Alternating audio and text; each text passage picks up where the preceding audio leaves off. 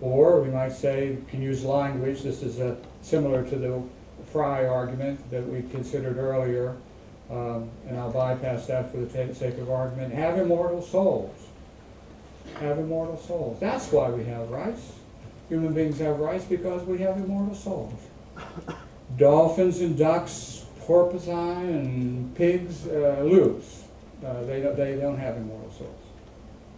And therefore they don't have any rights. But see, again, if we think about the concept of having an immortal soul, that makes a difference to what happens after you die. If you have an immortal soul, you go on living. But what difference can it possibly make, logically, to your status while you're alive, before you die?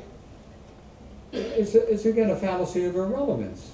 The two ideas are not connected in any logical fashion. And in fact, for the sake of argument again, I'll give you this idea from C.S. Lewis, who some of you might know from his fictional writings. But C.S. Lewis was a great Christian theologian in the 20th century. And he said, you know what, I agree, animals don't have souls. And we do. And people said, oh, okay, I guess we can pretty much do anything we want to them then, huh? Because I mean, they don't have a soul. I said, Lewis said, no. You don't seem to understand. If they don't have a soul, then they don't have a life after they die. Yeah. Well, if they don't have a life after they die, then this is the only life they have. Yeah. Well, then we should make it as good as we can, because this is the only one they've got. You know, rather than they're lacking immortal souls being a blank check for us to exploit them, it becomes a compulsion to protect them, to benefit them. So not only is this, I don't think, logically relevant, but it actually reaches a very different conclusion. Well, suppose the candidate is our subjects of a life. That's what it is. That underlies our attributing rights to you, and you're attributing rights to me, and our attributing rights to the little baby, and mentally disabled person. There's something is happening to them. They're subjects of a life. There are objections to this because, see, if we take this view that it's the being subjects of a life, then the other animals that I've talked about earlier, the other animals that were shown in the videos earlier, have rights.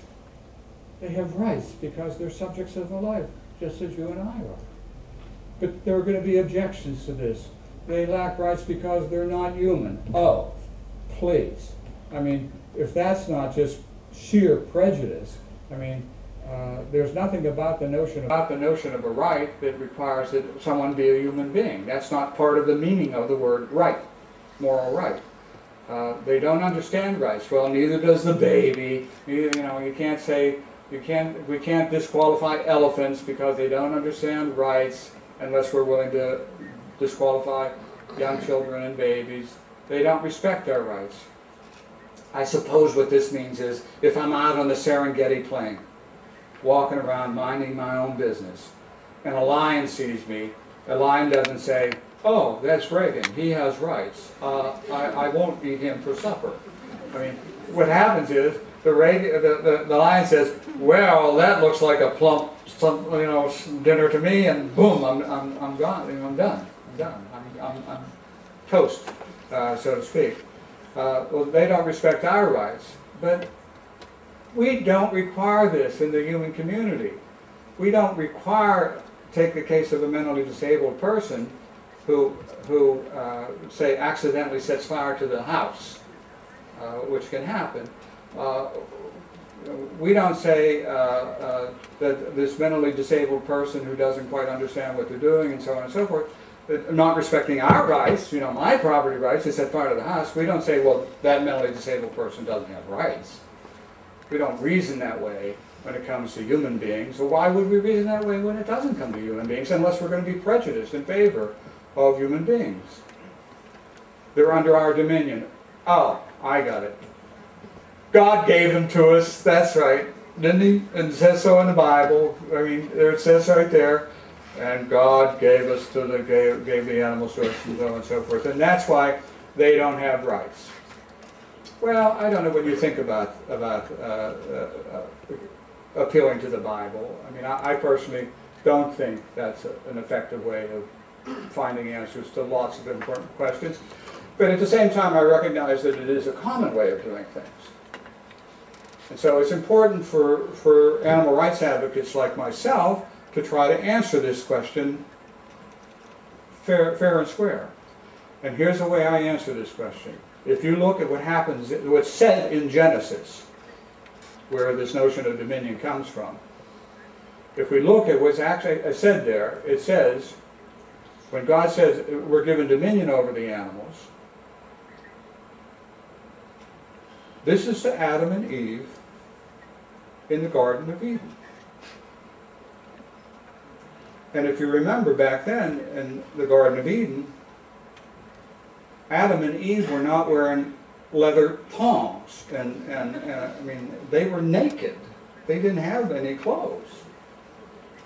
So they weren't going out as I say, buying fur or buying leather clothes and so on. They were not interacting with animals as a source of clothing. And in fact, they weren't eating animals either. If you actually look at what it says in Genesis before the fall, what it says in Genesis is that I give you herbs and nuts and every tree bearing fruit, and this will be your meat, this is your food. So when God gave us dominion, what he hoped for us would do, he hoped we'd be animal rights advocates. He hoped we wouldn't kill them for their fur or their feathers or their skin, and he hoped we wouldn't raise them for their milk or their eggs or their cheese or their flesh. So I'm perfectly happy to say that under the original condition, when God gave us dominion, God wanted us to be animal rights advocates. I suppose this is true or something like it. Animals have rights. As subjects of the life, they have rights. They have rights to liberty and to bodily integrity and to life. And then some of the practical implications, if rights are trumped, then we can't justify injuring animals because of some social custom. We can't say, hey, listen, we've always been eating meat here in Greece. It goes way, way back. We can't, that's not a sufficient justification for violating somebody's rights. You can't say for personal gain, I'm gonna go out and shoot some wild animal and really make a big impression because this will help me get a promotion in my work where my boss is a hunter. That's not a sufficiently good reason for violating somebody's rights. The public good, remember the experiment with syphilis. You can't justify violating the rights of individuals in the name of the public good. Well, if animals have rights, we can't do that either.